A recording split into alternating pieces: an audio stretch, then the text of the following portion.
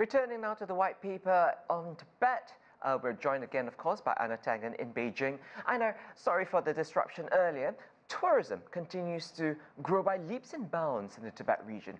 What's driving that? Well, you have one of the most pristine areas in the world. I mean, the Tibetan plateau is home to innumerable unique flora and fauna. It needs to be protected, and that's one of the areas that China has been doing a tremendous amount with.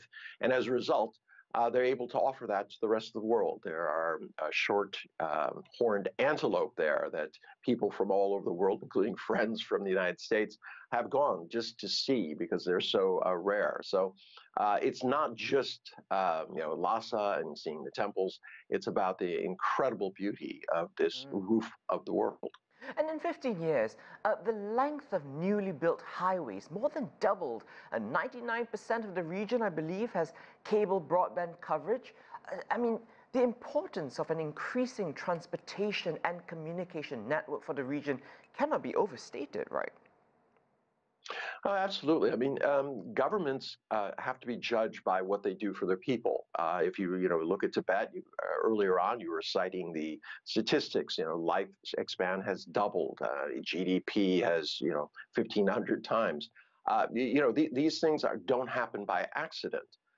And there are claims, by people outside of Tibet that they could have done better. But, there was no impetus there. I mean, people in Tibet, the population has tripled, went from 1.2 million to 3.5. I mean, this is a real example of how not only have they been able to maintain their culture and use it for